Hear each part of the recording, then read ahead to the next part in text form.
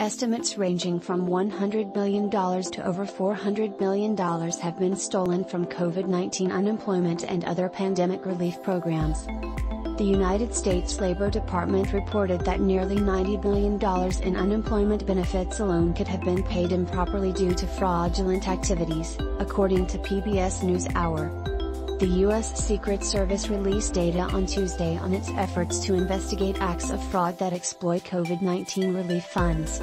Investigations have resulted in the seizure of millions of dollars and have assisted in the return of approximately $2 billion.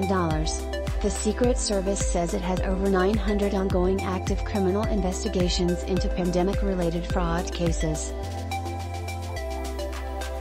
In addition to protecting the president, the Secret Service has responsibilities in protecting America's financial and payment systems from criminal exploitation.